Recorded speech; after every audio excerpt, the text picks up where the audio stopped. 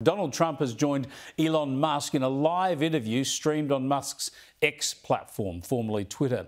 The interview was viewed or heard by many millions of voters, despite technical problems blocking some people and Musk blaming that on some sort of an attack.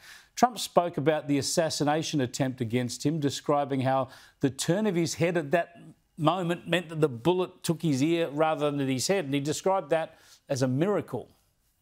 It hit me at an angle that was far less destructive than any other angle. So that was the miracle. That was, for those people that don't believe in God, I think we got to all start thinking about that. You have to, you know, I'm a believer. Now I'm more of a believer, I think. And a lot of people have said that to me. A lot of great people have said that to me, actually.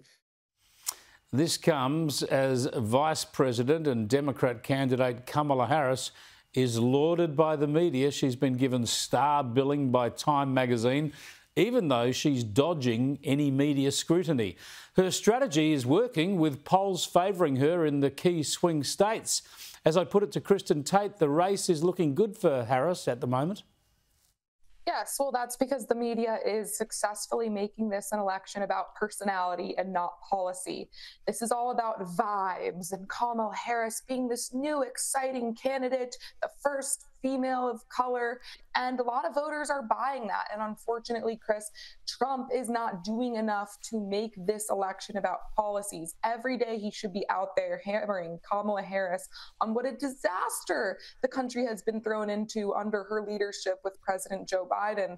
But sometimes Trump gets sucked into these, food fights, political food fights. And when he does things like saying, oh, Kamala Harris isn't really black, and makes these kind of comments, some of them are pretty funny, but it does not help his case in terms of getting support amongst those moderate voters who are buying into a lot of the garbage being fed to them by the mainstream media about Kamala Harris being this inspiring figure, which she's not.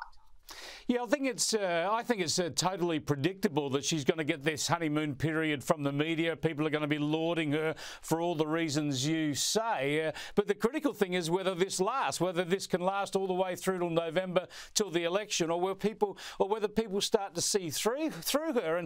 And critical, if people are going to see through her and talk about policies, is her being exposed to media scrutiny. But she's done no interviews since she's been declared as the nominee. And have a listen to this exchange, because she seems to be in no hurry to put herself under any scrutiny. There's been a lot of questions about when you're going to sit down for your first interview since being the nominee. I've talked to my team. I want us to get an interview scheduled before the end of the month.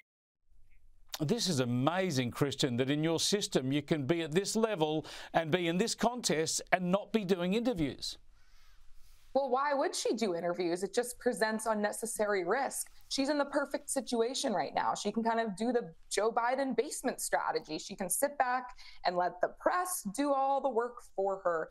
Why get out there and present a risk of embarrassing yourself in front of voters or saying something kind of stupid? We all know Kamala is not a gifted speaker anyways. She's constantly mocked on the right for her word salads and saying these awkward things. And of course, the infamous cackling laugh. So if I were advising her, I'd be telling her to do the exact same thing. But yes, it's incredibly frustrating as Republicans. And that's, again, why Trump needs to be out there hammering her and Biden on the disaster that their administration has been on policy.